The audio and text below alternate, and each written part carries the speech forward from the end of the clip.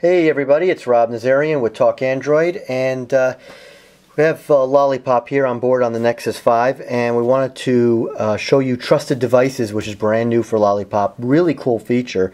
It allows you to, as you know, we should always lock your device with a PIN code or a pattern, and we know it's a pain. Google knows it's a pain. Who wants to constantly hit your PIN code every time you unlock your device, which you probably do over 100 times a day?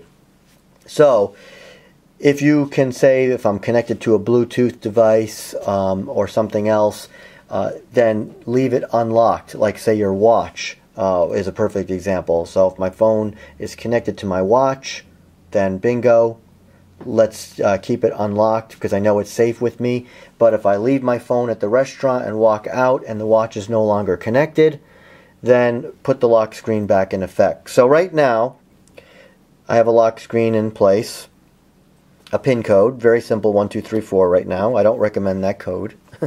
This isn't my daily phone. And so in order to do this, now when you first pair a Bluetooth, we're going to start with Bluetooth right now as the first example. You can do Bluetooth, NFC, an NFC tag, or a face unlock, which I'll explain. Why there's no Wi-Fi is mind-boggling. That should really be a given, especially your home Wi-Fi network. Set that as safe. You don't need to lock your device maybe when you're connected to your home Wi-Fi, and or a work Wi-Fi depending on your work environment. But Google didn't add that. Maybe they will add that in the future. Incidentally, the Moto X, which is doing this for about a year now, Trusted Devices with Bluetooth, does not offer Wi-Fi either. So there must be a reason. But I use Delayed Lock for that, and that app works great with all phones. Obviously, this is only on Lollipop built in. But when you first pair a Bluetooth device, you're going to get a notification to actually add that as a smart lock device. So your car, a Bluetooth would work, a headset, whatever, or a smartwatch. So you'll have that option. Right now I'm not going to go through that, but you can tap on that and go through and it will add it as a trusted device. But for now what I'm going to do is I'm going to go in the settings and you're going to go down to security. So here's the top. It was already set it to security. I'm going to move down, go to security. And you'll see now you have to have a screen lock in place in order to be able to choose smart lock. So if you have a slide to unlock, smart lock doesn't make any sense. It's not a choice. So assuming you have a PIN or pattern lock, a password, whatever in place, you'll then have this smart lock feature, and you'll have to then put in your code, enter your code 1234. Again, I wouldn't recommend that. And you'll see here, Trusted Devices, I have none, and Trusted Faces disabled, because it's not really a device. So I'm going to go to Trusted Devices, and it's mentioning that you can do Bluetooth or NFC, and all you do is hit the plus sign to add something, and it's asking me, do I want a Bluetooth or NFC? Again, your device needs to have been paired in order to do the Bluetooth, and the NFC, it'll proceed, and I'll show you that in a bit, proceed to put in a tag. So I'm going to go Bluetooth, and right now it's showing this headset that I have right here, and it's not connected, which is fine. It's not connected at the moment, but I can add it. So it's already in. Go hit the back key. It's already listed as a trusted device. Now you can add more devices, but right now I'm just adding this. So right now it's not on as it was showed. It's not connected. So my lock screen is in place. So I'm going to go ahead and flip this on.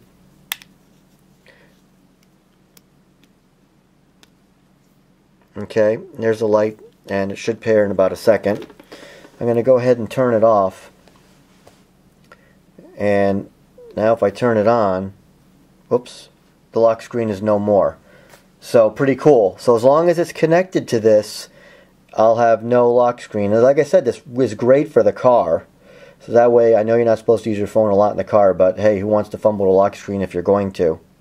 Now one thing, and now I'm going to go ahead and turn it off as if we walked away or got disconnected. So if I left the phone in the restaurant and walked out with my headset, the lock screen will go right back into place. So if somebody picks up my phone, now they have the lock screen. Now one thing I want to mention that I think Google missed the boat on here, I'm going to actually turn off the device and pair it. Turn it on, and this, so the light will go on, it's going to pair. Now what's going to happen here is it's going to unlock right away. And in my opinion, with the device off and when something pairs with it, you should still have to hit the lock screen one more time to verify. I know it's far-fetched, but if somebody knows you well and knows of a device to pair it with or something, or to go near your smartwatch or whatever, they can then, your device will be unlocked. But in this method here, you should have one more time, and with Delayed Lock, the Delayed Lock app that works with a bunch of different phones, not just Lollipop, you do have to type in that code or enter your password or do your pattern one time. So I do think Google missed the boat on that, but I still would recommend using it because it's still a far-fetched situation. Now, there's one other thing I want to show you I completely forgot, and that is with the Bluetooth. I'm going to turn on the Bluetooth. Okay, the light is on. So the device should be unlocked now. It's not going to detect my face anyway. I mean, its face should be, or it should be unlocked. Now, what happens is you can do this too. You can tap on the padlock icon there, and you can temporarily lock it for whatever reason if you think you're in public or you're scared or whatever. So what you do is tap this. Device will stay locked until you manually unlock. So now the device is actually locked even though it's connected to the Bluetooth. And there it is. Bingo. So that works well. I'm going to go ahead and turn that off. And just to show it one more time, because I'm going to go to NFC now. And it is locked. Okay. So now, NFC tags, I'm surprised they actually implemented this, because this to me is a little useless as well. And most people don't even utilize NFC tags. But here's an NFC tag sticker as an example. You can put this anywhere, your nightstand, your car, or whatever. So we're going to go in the settings. And we're going to go in the same spot under security and smart lock. And we're going to, of course, have to put our code in. And we're going to go to trusted devices. And we're going to add something, and we're going to add NFC this time. Now, what we have to do is tap it over, and there it is. Now I'm going to name it, and we'll just call it, I'm going to call it the car for now. It's going to be my sticker I'm going to put in the car. Okay.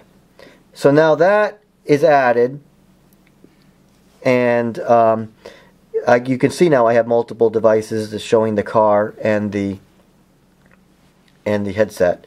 So now it's sitting on the NFC tag, so right now it should be unlocked. Oh, and it's not. That's not because I have to do it again. Alright, so actually the phone is on. There we go. So now it's going to be unlocked. So now while it's sitting on this tag, it's going to be unlocked. But if I remove it from the tag,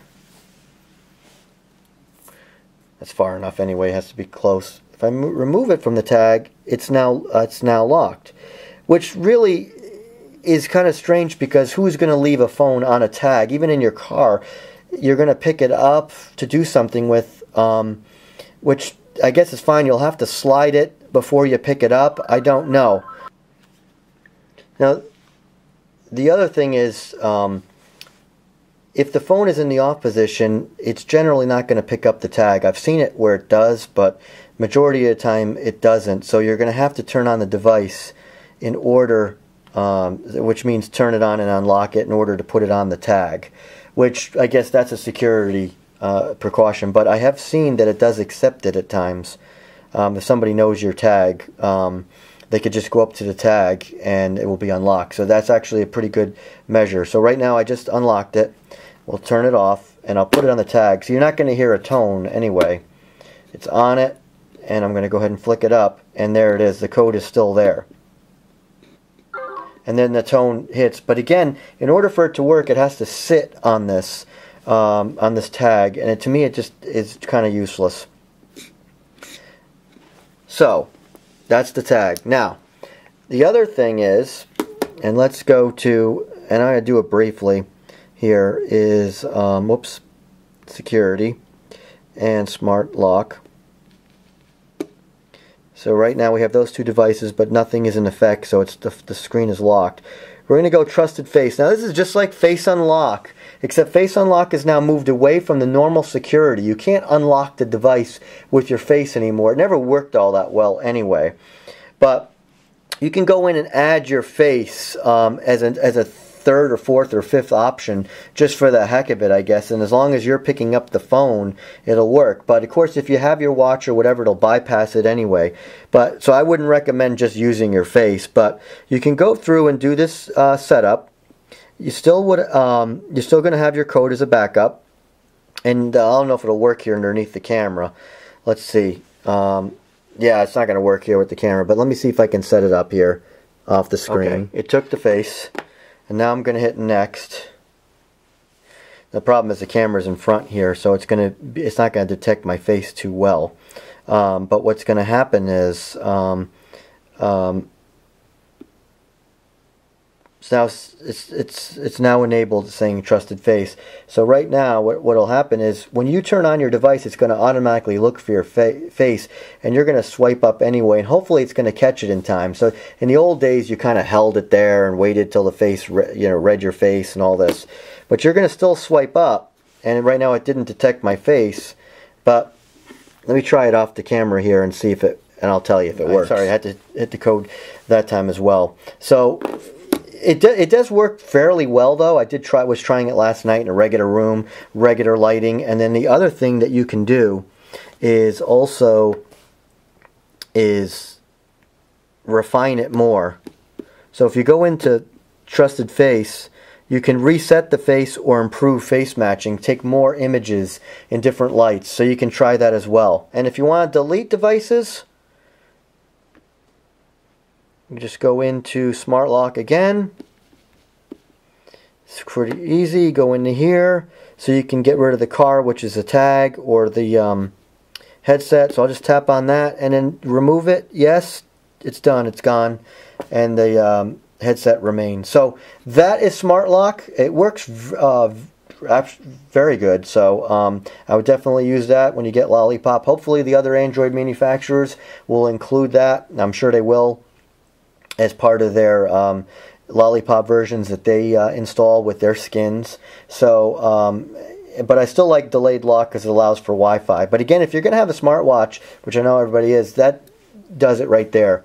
But one thing, I don't like using it to something I have connected all the time, and the reason why is I like to know that it's working. So I use my Wi-Fi with the delayed lock app and Bluetooth in the car and stuff, and that even adds location as another option. But when I'm out and about somewhere in public, then I have my lock screen, and yeah, it's a little bit of a pain, but I know it's kind of working. If it's connected to my watch all the time and I never see my lock screen, I feel like maybe it's not going to really work. But it does work well. I haven't seen a failure once, so definitely give it a shot. I hope this video helps you. Thanks for watching. Look for more stuff on Android Lollipop, and until next time, this is Rob Nazarian with Talk Android.